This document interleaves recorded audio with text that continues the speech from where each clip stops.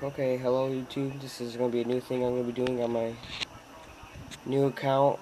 I'm going to show you all my custom painted diecast I do. I don't do paper customs because I have more fun doing this kind of stuff. And this is one of my best ones. I wouldn't say it's my best, but it's up there in the top 10. I did really good on the Geico.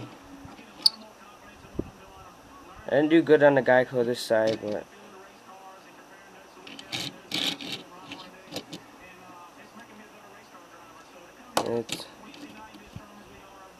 they're never going to be perfect, so. And if you want to say this is bad, I'd like to see you do this and see if you can do any better.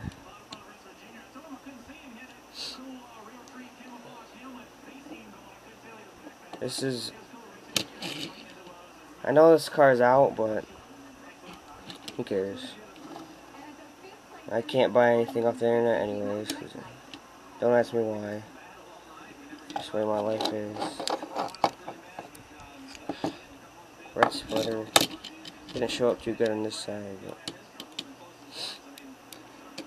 well, this car is really good, and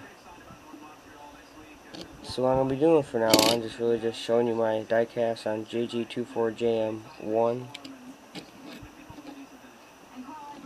and that's basically it. Really good car. See ya.